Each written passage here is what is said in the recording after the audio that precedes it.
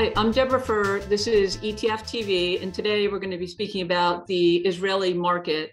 Joining me today is Grégory Berthier, Head of Product and ETF Index Solutions for Lyxor International Asset Management. Welcome. Thank you. Good morning. So Lyxor has just listed an ETF in Tel Aviv. Can you tell us a bit about the product and why you decided to list there? We have started listing our first ETF in Tel Aviv last week on 20th of April. It's an ETF aiming at tracking Robo and AI index, which is part of our thematic range. We entered into the ETF Israeli market 4 years ago with a partnership with 4F, which is our local distributor, mainly aiming at reaching institutional clients who can trade ETF outside of Israel in international stock exchanges. And we have seen a very interesting growth in the market, reaching now more than 30 billion of assets in foreign ETF. And listing locally is a natural evolution for us. As thematic ETF actually aims at capturing a long-term cycle, a theme, by opposition with sectors which are more short-term tactical allocation. So it better suits our main investor base, which are wealth managers and retail investors who want to have less volatility and long-term cycle, long-term investments. So we'll continue the listings in the coming weeks and months with other ETF in our thematic range. We currently have digital economy, water, new energy. So we'll offer a comprehensive range for the local market.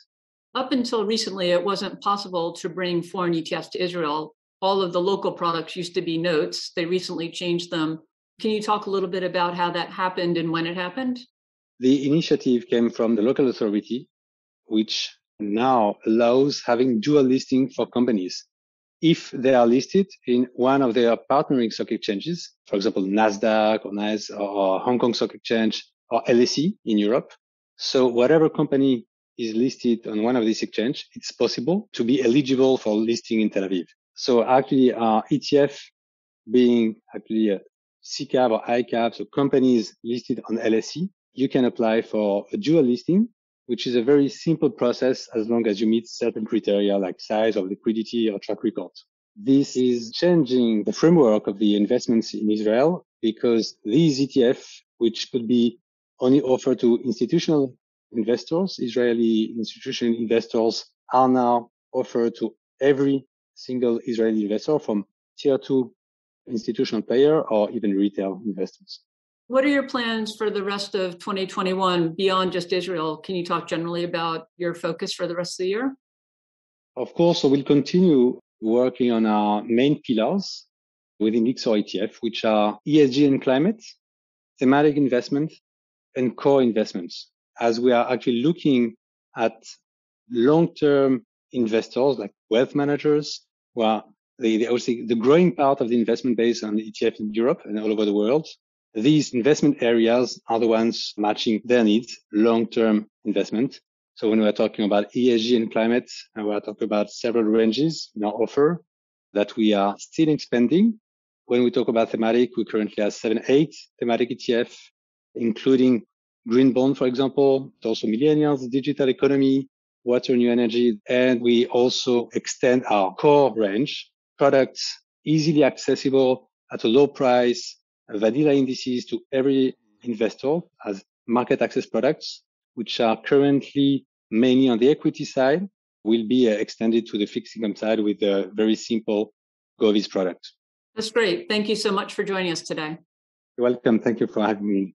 In other news, we saw 20 new ETFs listing last week. They were from 16 different issuers.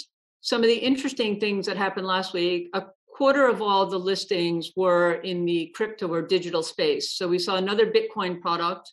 We saw 3 Ether products and 1 Ethereum. So Ether would be the second largest digital currency with about 290 billion in assets. Bitcoin has about $1 trillion. We also saw that Advisor Shares has listed a restaurant and hotel ETF. So they're really banking on the idea that we are recovering from the pandemic and people are going to go back to eating out and traveling. The other products that have come to market are, as we heard, thematics, a little bit of China, and a little bit of leverage and inverse last week. But we definitely are seeing, especially in Canada, the advent of a lot of digital products coming from Evolve, from 3IQ, and from Purpose, and also CI. So we've seen a number of new issuers launching products in Canada, and that really has become kind of the hotbed of ETFs that are providing exposure to digital. So thank you for joining us. If you're interested in more details on the products that have been listed this week or want to watch previous episodes, go to etftv.net and you can subscribe to get our newsletter. Thank you.